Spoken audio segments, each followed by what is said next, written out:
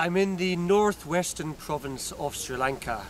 Together with my team, I've just been visiting the Cocoa Green Company, a UK Sri Lanka company based in Ganawata, which is working with coconut husks, using those husks to make more organic material which is used in the growth of vegetables and fruit. The company has just received 2 awards. First of all, for the quality of its product, which is highly environmentally friendly, and secondly, for its good ethical labour standards and good working conditions. Cocoa Green employs some 250 people here in Sri Lanka, and it's a good news story of the effective business, technical, educational and scientific collaboration between the United Kingdom and Sri Lanka. Over the next few days, we'll be visiting Anuradhapura, Mannar and Puttalam. We'll be meeting government ministers, representatives of civil society, non-governmental organisations. We'll also be meeting leaders of the faith communities here in Sri Lanka, Buddhist, Hindu, Muslim and Christian, discussing with them how the faiths can work together in helping to develop Sri Lanka in a post-conflict context.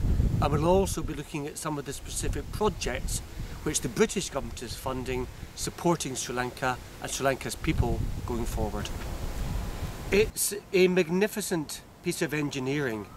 The embankment is 3 miles long, 37 feet high, and it holds as a reservoir some 1,500 million cubic feet of water. These tanks are essential to the irrigation system within Sri Lanka, and particularly important this year as in some past years when there's been a drought, and having these tanks allows water still to get to the paddy fields, allows farmers to make a livelihood and have their produce go to market. And I'm very pleased to say that the UK, together with our European Union partners, continue to fund water irrigation projects in this country to help growth and livelihoods. I'm standing beside the ruined Welisaya Stupa, one of the most important sites of Buddhism in Sri Lanka and here in this ancient area of Anuradhapura. It's a magnificent prospect. I've also paid my respects on the chief monk and discussed with him interfaith issues here in this part of the country and how the Buddhist community operates together with the other communities within this country. I also paid my respects at the Sri Maha Bodhiya, the ancient Bodhi tree taken from the tree under which the Lord Buddha received his enlightenment. And I met the chief incumbent there and discussed the work he's carrying out on interfaith dialogue between the communities, and I was encouraged by what he had to say. That was also the site of an attack by the LTT in 1985 in which 146 people were tragically killed. Thank goodness such atrocities are at an end, that physical peace has come to this country. We now look to support the work of bringing the different communities of each ethnic background and each religious background together in Sri Lanka. I'm outside the shrine of Our Lady of Madhu, one of the principal places of worship for the Catholic community here in Sri Lanka. This church and the shrine have been here for over 400 years, and each year many pilgrims come here to worship. But not just pilgrims from the Catholic community, but also people from different faiths and religions. Protestants, Buddhists, Hindus all come here to worship and share their common values. The area around this church was a place of refuge during Sri Lanka's long conflict. It was declared a neutral zone by the United Nations, and at one point some 30,000 plus people were living here taking refuge. Unfortunately, in 1999, this neutral zone was broken there was shelling and over 40 people were killed, a chapel was destroyed, children were killed. There were accusations from both sides, but the view of the international community was that both the LTTE and government forces had broken the ceasefire at that time. Later on, the statue was taken away to protect from shelling and kept safe. I'm pleased to say it has now been returned to its rightful place. This area is again at peace, and people from close communities are able to come here again to worship. I'm just outside the Tiruketesvaram temple in Mannar, a Hindu koval which is important to Hindus across Sri Lanka. It's dedicated to the deity Shiva, and is believed to have been established in the 6th century BC. Next week is this temple's major festival, and some 30 to 40,000 Hindus from across Sri Lanka will come to visit here.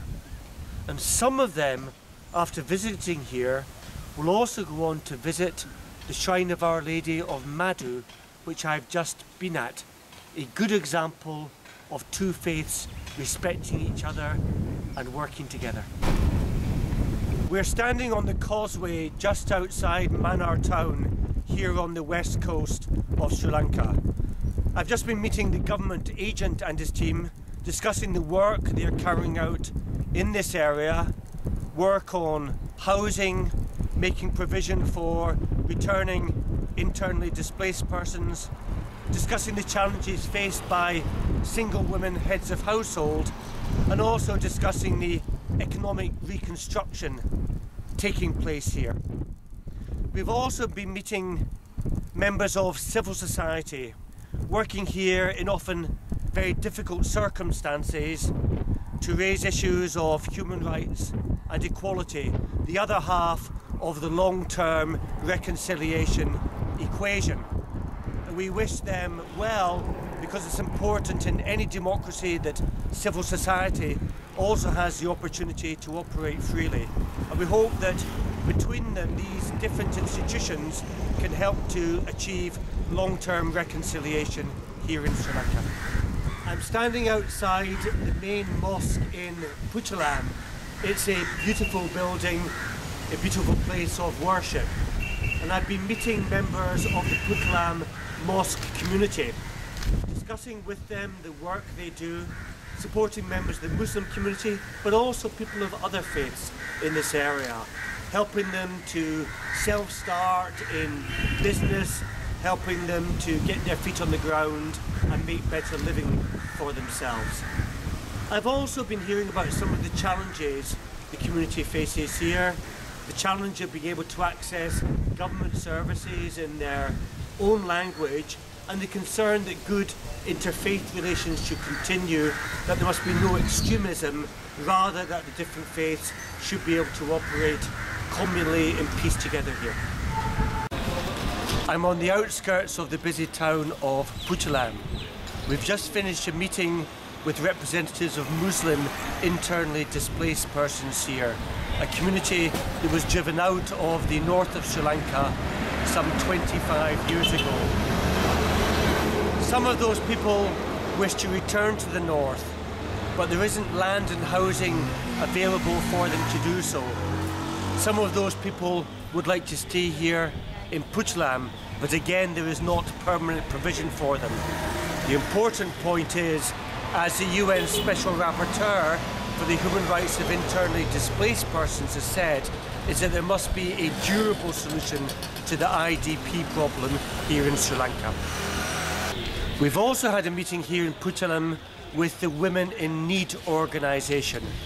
This is a Sri Lanka-wide organisation with 9 branches across the country which supports victims of domestic violence, providing them with support and counselling which they require in a country where domestic violence remains all too great a problem.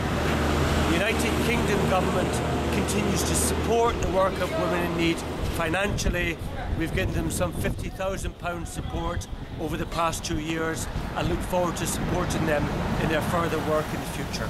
We're now back at the High Commission, having had a very useful visit to see for ourselves how things are outside Colombo.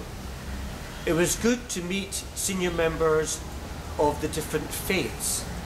Sri Lanka has a long tradition of peaceful coexistence and cooperation between faiths and religions, and it's obviously important that this continues in the post-conflict period as part of long-term reconciliation.